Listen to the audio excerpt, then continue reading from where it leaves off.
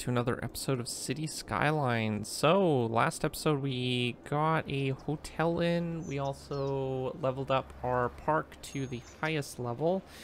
That was pretty good for that day. I ended up messing up the path a little bit, but I was able to fix it a little bit as well. So I just barely managed to get it squeezed in for this little park here. It's not really on the path. I'm not sure why it counts as on the path. There isn't really any connection point for it, but I'm not complaining. There's no mods or anything like that. It just happened to work for some reason. I guess it's just the right distance on this corner probably that it counts. I don't know. All I know is it works. I did my best to add like some pathways and stuff like that with some parks and stuff, benches I think, so people can go there. They end up just crossing wherever, but it doesn't matter too much. Our forest industry also got a level up. We still yet to check what's unlocked for that. We got this one, which gives us more wood production. Now, the only thing is, I don't think we really need wood production. We have tons of wood. Actually, freight trucks in use currently are like 11 at the moment, so we might be producing a little bit too much wood, to tell you the truth. Though our planks and everything are doing fine. We could probably boost up production by adding another paper mill and a couple more sawmills, but I'm not sure if that's going to be really needed. We have like 6, let's see how many, 1, 2, 3, 4, 5, 6, 7, 8, 9 forestry buildings. So yeah, that's probably enough for what we have for production. We just need a couple extra buildings, I think. So we'll put another flower or paper plant over here. And maybe we can squeeze in 1 or 2 sawmills. That way we can get production a little bit higher for some of these things. And we're going to need water for that as well.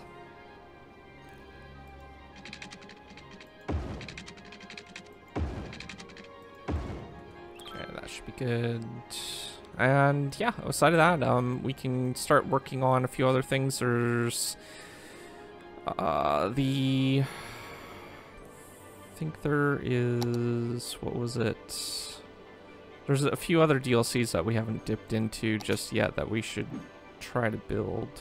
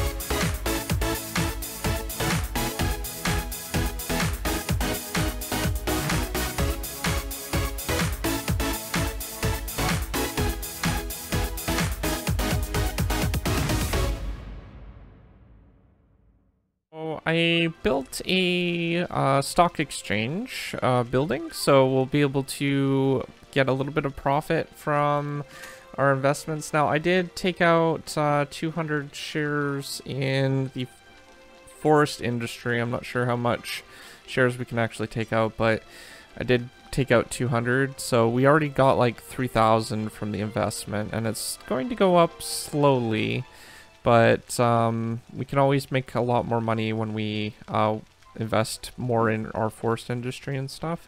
Now, to complement that, I've basically going to create a little hub for our what policies we have. Financial office buildings and tourism specifications. So we're going to be putting that into this area over here, followed by some, you know, some residential and stuff, which will be over on this side. I was thinking about putting a park right in here as well. I'm not sure what kind of park. We could probably maybe fit a small nature reserve or something like that in there. Just squeeze it in, maybe. Not like something that's going to be huge, but, you know, it's a nice little space that will be able to be utilized. And then we got some trams set up on this side, so we can carry a bunch of people between here and that point. So that was at least the plan for that, and it's just a matter of zoning things and getting some services in. So I'm going to go ahead and put down clinic over, yeah, we'll put the clinic over here, I think. And I'm not sure, yeah, that'll cover most of it. And childcare, we can put that over. We'll probably put some paths in so it's easier for them to get to these main roads as well. But yeah, we'll put that over here, I guess. And elder care, we could probably stick over on this side. And what else do we have? We have fire service, so we'll put that over on this side here. And police, put that next to the hospital. What else? We need schools, that's right. So put a school in. Elementary school can go over by the childcare place, and the high school can go over by the elder care, I think. We do have university set up now, so we can go ahead and place one of those down. There's also way bigger university as well.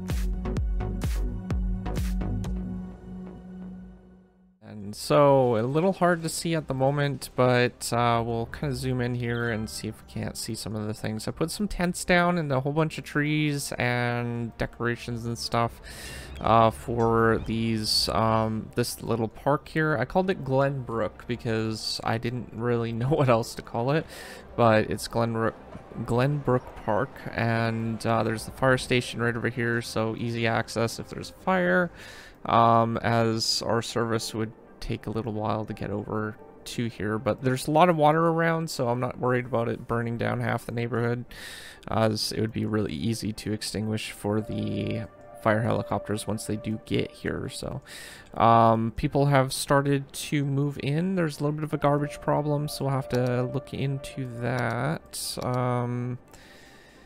Landfill usage, we have pretty good processing usage, so I might plop down one or two more recycling centers, and we'll see if that helps a little bit.